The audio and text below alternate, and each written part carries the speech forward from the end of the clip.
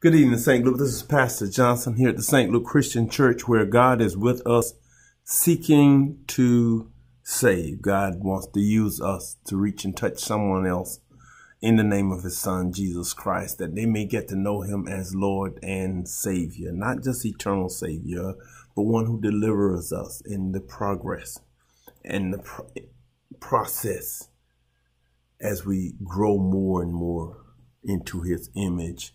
This is God's day. He's made it and allowed us to see it, and we thank God for it. There's much to pray about, and we want to keep those who are on our prayer list in prayer. My God, in prayer. People who've been double whammy, families losing 1, 2, 3 people from this deadly virus, and people still hesitant, ambivalent, and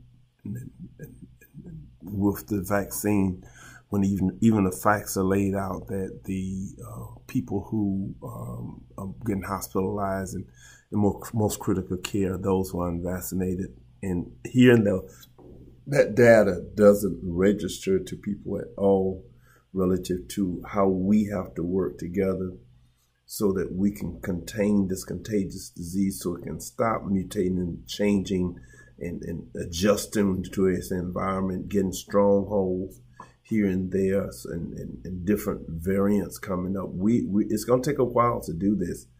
Working together, it would take a while to do this. If we put everything else aside, whatever is politics, religion, whatever, put it all aside and focus on how we fight this virus to keep more people in our families, more people in our communities, in our counties, cities, counties, state and nation and world alive. If we need to focus on that, because there's a virus out there that will destroy all humanity if we don't check it. It's time to, and we must check it together. This threatens the human race. So we come into this prayer time. We want to pray that God help us to get together, at least on this platform, in this category. We need to work together and stop listening to all the stuff.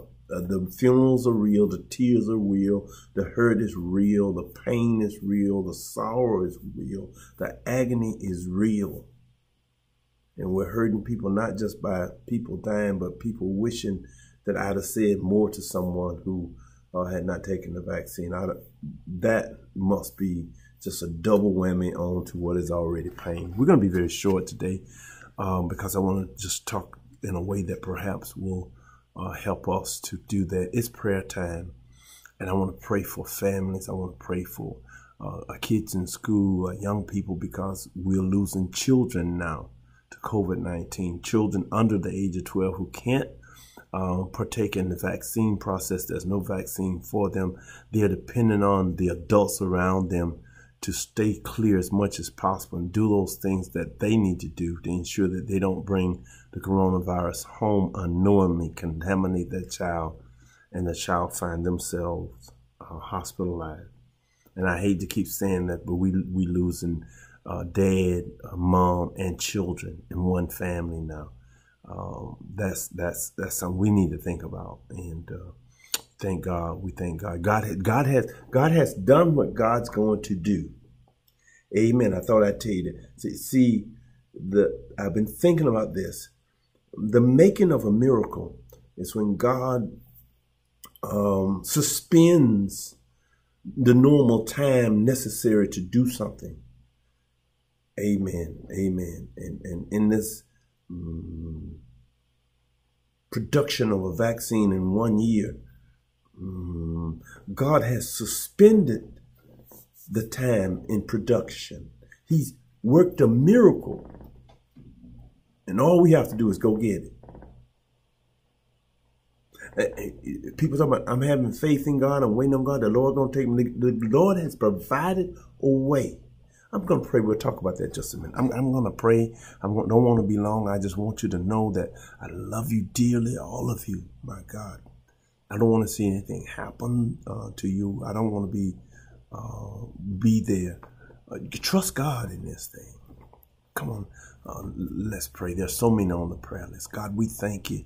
We love you, God. We give you all the glory, all the honor, and all the praise. God, you are worthy. You and you alone are worthy to be praise. We glorify you, God, as we gather around our worship centers at home.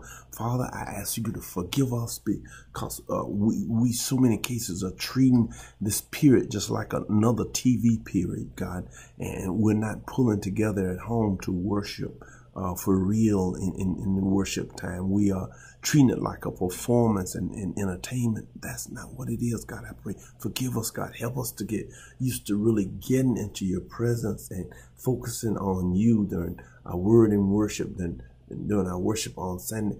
Help us, God, to take it serious and treat it with the respect that you deserve as a holy God. As a holy God.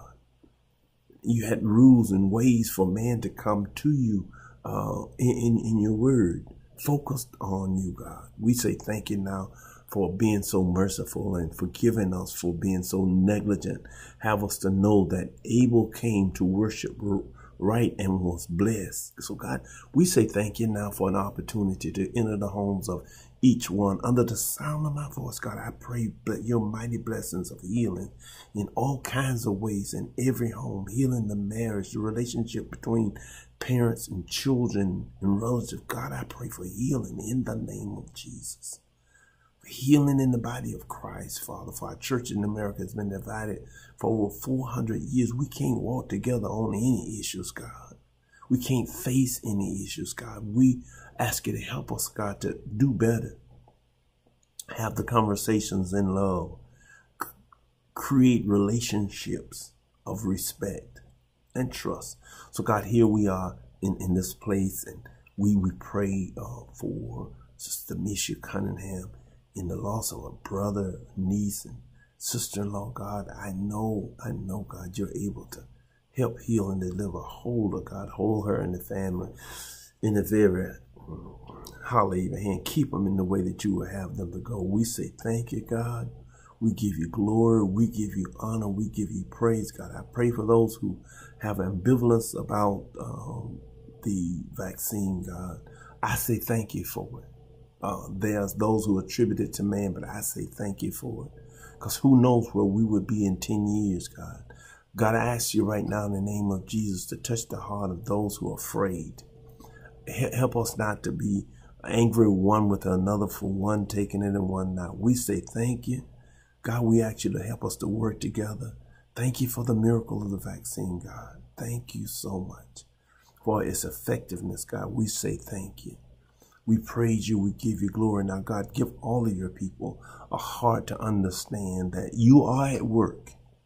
They need to be able to see where you are at work in this situation. We say thank you. We give you glory, honor, and praise in Jesus' name. Amen. Amen. Amen. Amen. We thank God for you. I was saying, as it relates to tonight's study, a couple of things I want to look at. First, a review from Sunday's message that's been going in my mind. If my people called by my name would humble themselves, would seek my face, turn from their wicked ways, would pray, seek my face, turn from their wicked ways. Those were things which require humble means that I recognize that I am not the means for my own future. I don't have the power to push me forward. I can't depend on me. Humble enough to realize that it's not about me. Humble enough to know that I can't depend on me, that I have needs. Lord, I don't care what status you're in. I don't care where you are financially, educationally, with your social position. I don't care. You can't get up in the morning on your own. You slept. Somebody's holding the car of your life in the road to be humble enough to realize I have a need. I'm talking to believers now. I need God. I didn't do this myself. I'm not here. Just think about it. Yeah, I'm not here in and of myself. Humble themselves, pray, seek my face, turn for their wicked ways. All these things were necessary God said, then I will heal. If we do that, then God said, I will heal. If my people, I will do that. I will hear from heaven. Amen. When we come down out of our arrogance, self-righteousness, dependent upon our abilities to have resources, if we recognize that we're in a situation, the situation is always true. Amen. That we have a need. God holds life in the hollow of his hand. So we talked about that on Sunday. If and then.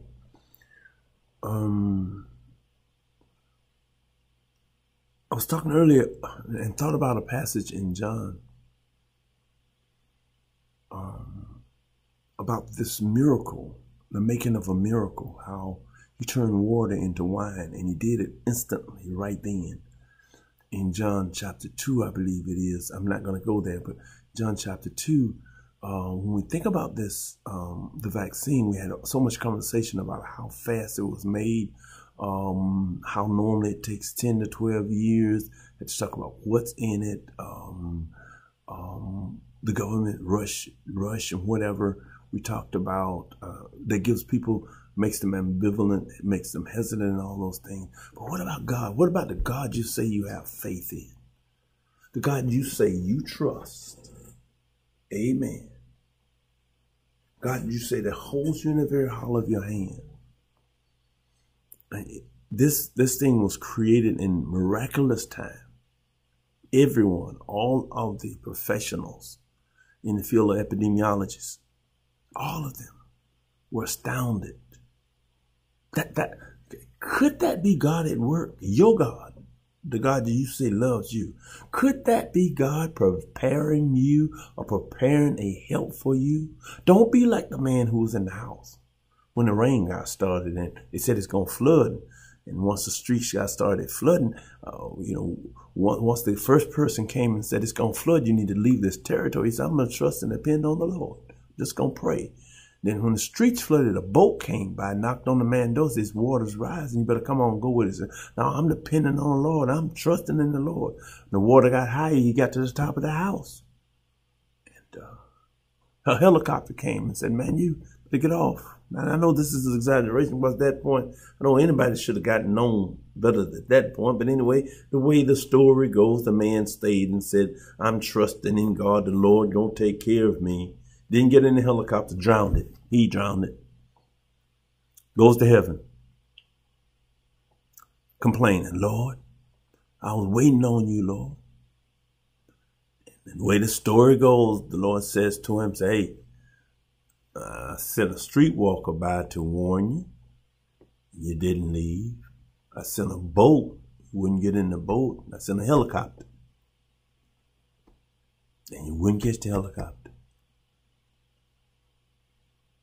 We got to learn how to see God in situations. And I think we've been unclear because we've been looking at all the distractors, all of the distractors about this drug. This is a miracle. And many of you will say that it was made too fast. Jesus made wine, and it's a God-sized problem. It requires a God-sized remedy. Trust God in this thing. Let me look at this word for tonight. Very short word. Very short word. I want you to turn with me to Matthew chapter 5, I believe it is. We want to talk about Matthew chapter 5. And I want to bless those of us who are very positive about the vaccine, have had the vaccine, and are thankful and believe that the Lord is at work in the vaccine. Matthew chapter 5.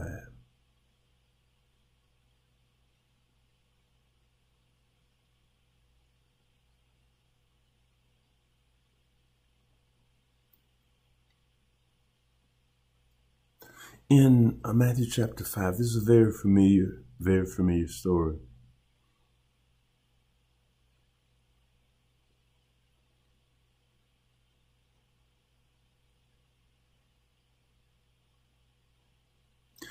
Verse 1, and they came over unto the other side of the sea, into the country of the Gerasene. And when he was come out of the boat, immediately there met him out of the tomb a man with an unclean spirit, who had his dwelling among the tombs, and no man could bind him, no, not with chains, for he had been often bound with fetters and chains, and the chains had been plucked asunder by him, and the fetters broken in pieces, neither could any man tame him. And always night and day he was in the mountain and in the tombs, crying and cutting himself with stones. But when he saw Jesus afar off, he ran and worshipped him, and cried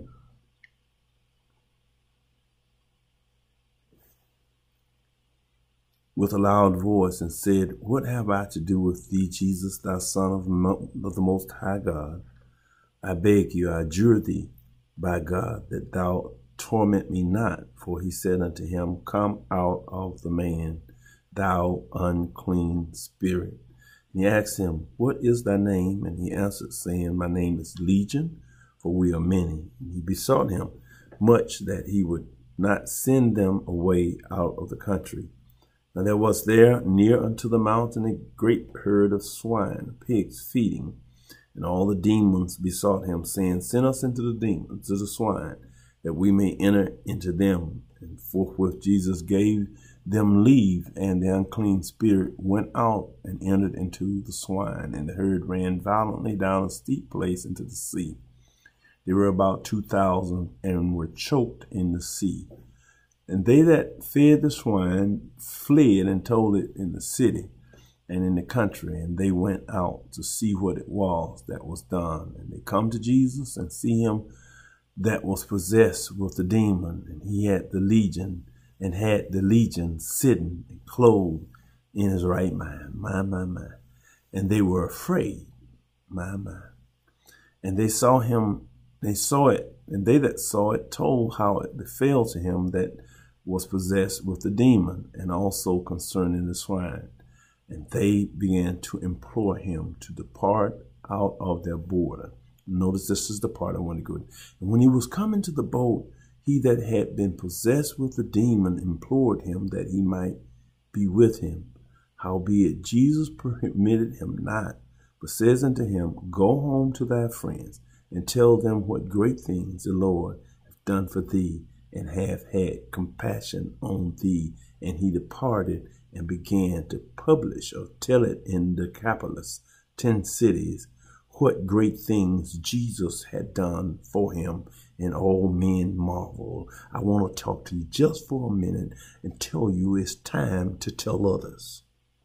It is time to tell others what God has done for you. It's time out for shaking our head and saying harsh things. It's time out for rumors and gossip about this issue. It's time to tell our loved ones of what great things God has done for us in this hour, in this time. It's time for us to position ourselves, to get healed ourselves and get help ourselves, and then call and tell others of what great things the Lord has done for us. The Lord has worked a work for us. This man would be considered mentally challenged in Mark 5. He has a mental problem because he makes his address in the graveyard. Now be careful, because there are a lot of folk who live in the graveyard.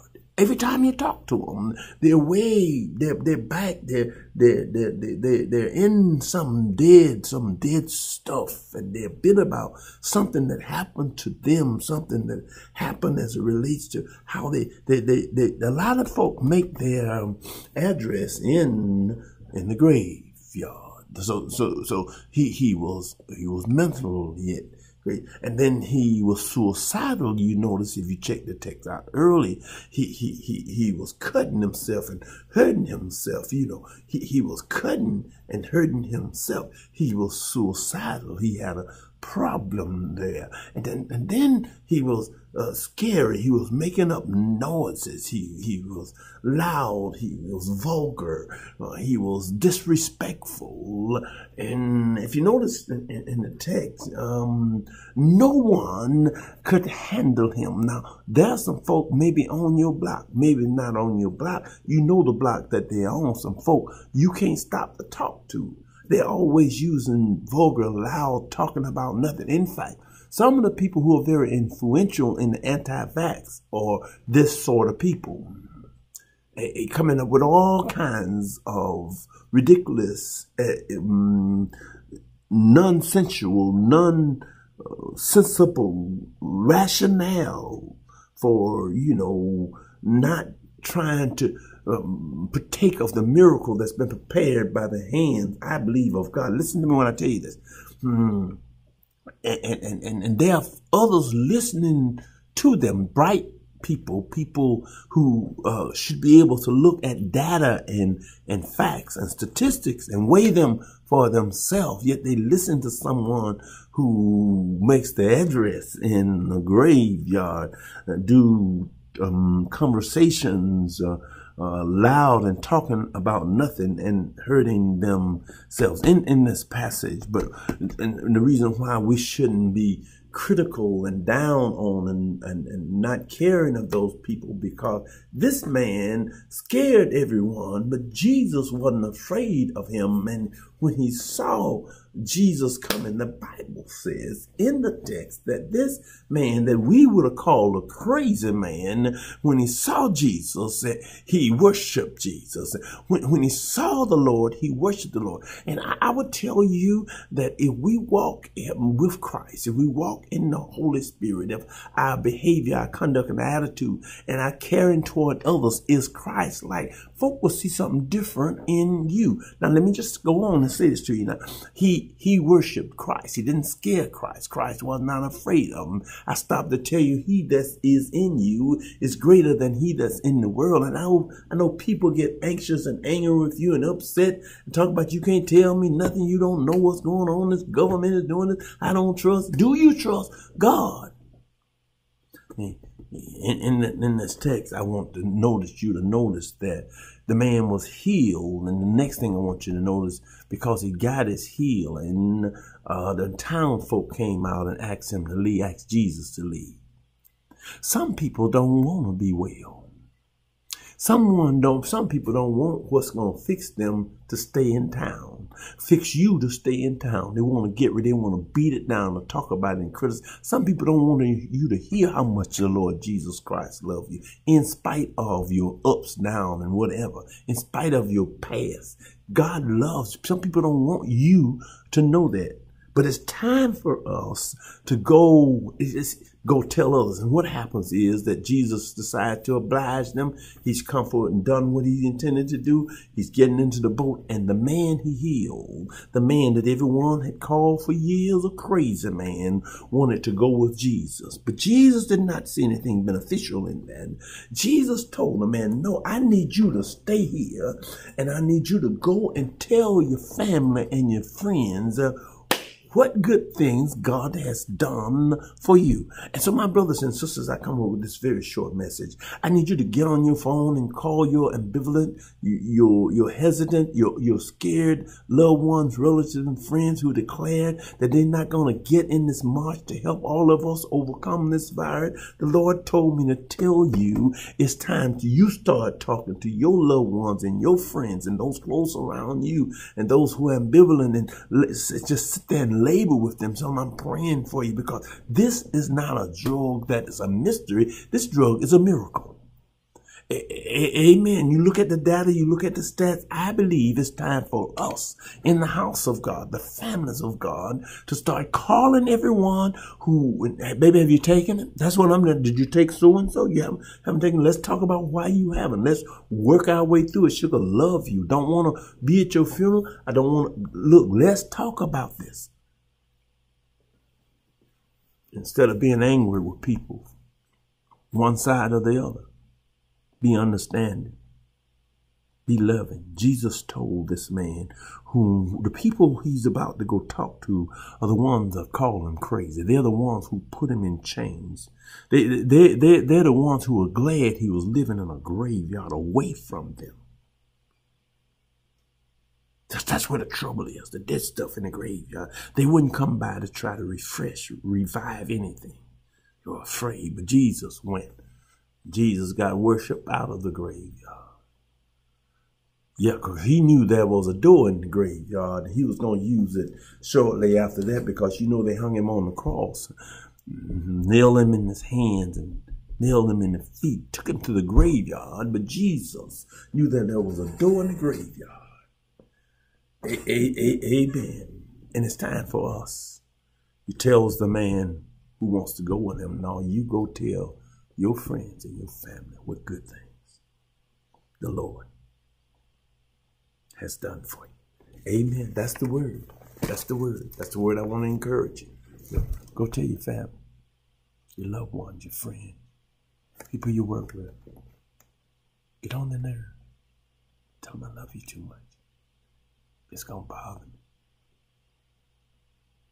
I don't want to be crying about you. I don't want to miss you. I don't want to see you in this condition or that condition. I'm scared. Boy. It's a miracle. I see it as God's miracle. Those who criticize and those who negative. Nobody but the Lord. God, we thank you, we love you, we give you glory, honor, and praise in Jesus' name. Amen. Hey, listen, if you want to join the St. Luke Christian Church, be here with us in word and worship, be part of this great family of God who's worked all throughout this pandemic, and we were never paralyzed. Didn't park our praise. We kept participating in the worship that God deserved. Amen. It's different, but it's real. We thank God for you. If you want to join us, it's kind of late for baptism. You've never been baptized. Repeat after me. Say, Lord, I'm a sinner. I need a Savior. I accept the Lord Jesus Christ as my dead, buried, and resurrected Savior. I ask Jesus to come into my heart, own me as his child. Amen. Oh God, I welcome you to the household of faith, to the arms and love of Jesus Christ. Amen. Go to the website, stluchristianchurch.org. Follow to join us, sign up, and we'll reach out to you to take you in. If you're already a Christian, you just don't have a house in this area, family, church family. We want to be your church family. St. Luke Christian Church. God is with us, seeking to save. You go to the website. Give us your information and we'll reach out to you. Listen, as I say, listen, God is with us, seeking to save. Don't panic in this pandemic, and things may get worse before they get better. But I think it's time for us, children of God, it's time for us to start being aggressive and calling our loved ones and our family. Jesus told the man. Now, they had called him crazy. They had rumored about him and gossiped about him and whatever about him. But Jesus gave him an assignment. Go and tell your family and friends what good things God has done for you. You all listen till we meet again. Stay safe. Be blessed.